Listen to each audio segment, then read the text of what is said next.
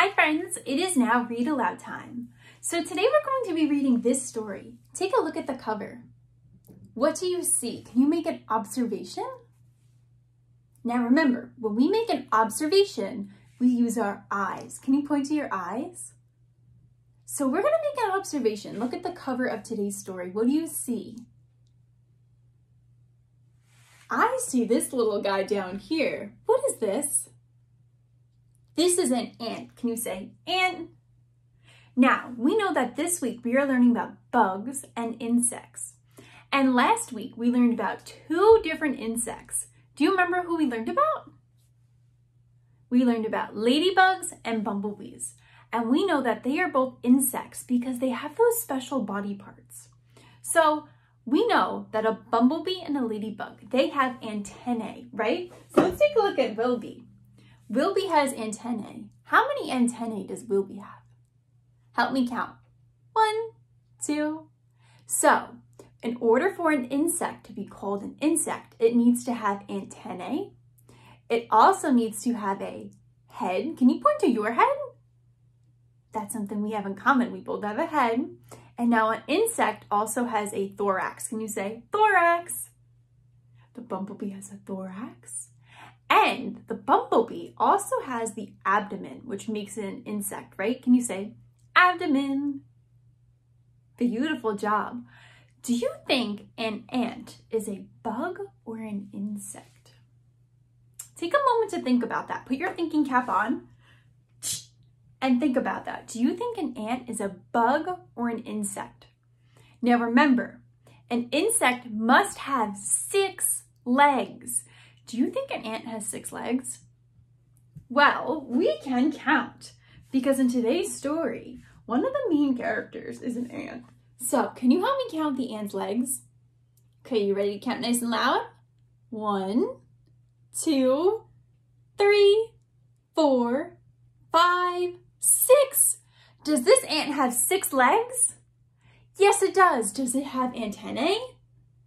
Yes, it does. So this means that an ant must be an insect. So today is going to be all about ants. Isn't that so silly? Today we're going to read this story called Hey Little Ant. What do you think the story is going to be about? Can you make a prediction? Take a guess. What is Hey Little Ant going to be about? Let's begin. Hey, little ant, down in the crack. Can you hear me? Can you talk back? See my shoe? Can you see that?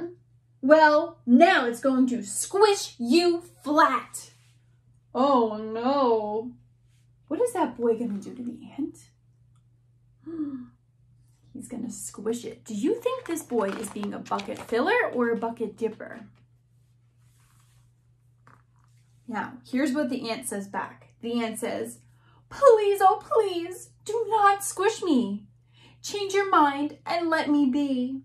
I'm on my way with a crumb of pie. Please, oh please, don't make me die. How does the ant feel? Oh, I think he's feeling a little sad. Can you show me a sad face? Here's what the kid says. Are you ready? Anyone knows that ants can't feel. You're so tiny and you don't look real. I'm so big and you're so small. I don't think I'll hurt you at all. Is that a very nice thing to say? I don't think so. That would hurt my feelings if someone said that to me. Would it hurt your feelings? But you're a giant and giants can't know how it feels to be an ant. Come down close. I think you'll see that you're very much like me.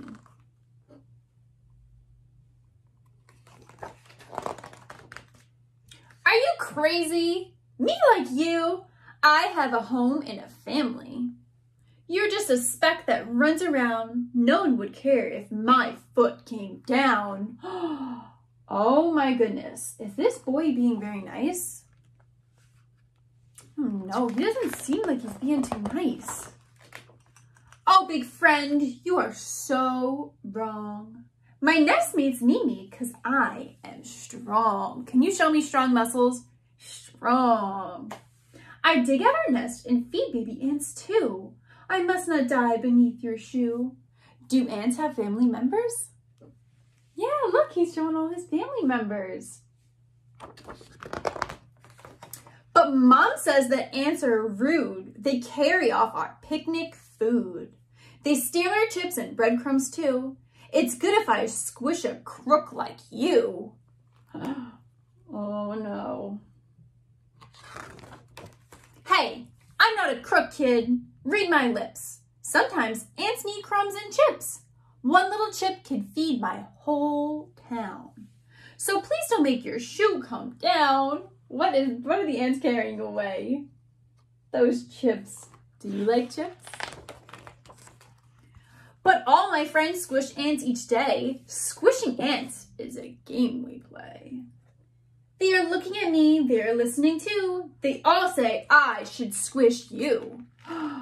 Do you think that the boy should squish the ant? Give me a thumbs up if you think he should squish the ant, or give me a thumbs down if you think he shouldn't squish the ant. What's your opinion? I can see you're big and strong. Decide for yourself what's right and wrong. If you were me and I were you, what would you want me to do? So the ant is saying, if I were you, would you want me to squish you?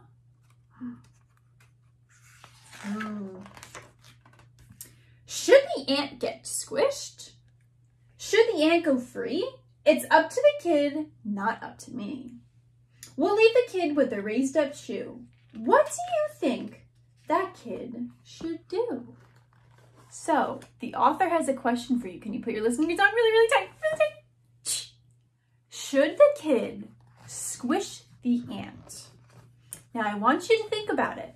Should the kid squish the ant? And I want you to share your answers down below so the rest of your bumblebee friends can hear what you have to say.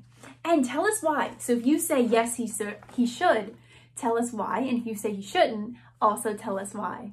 I hope you enjoyed this Read Aloud, Bumblebees. Have a great rest of the day. Bye.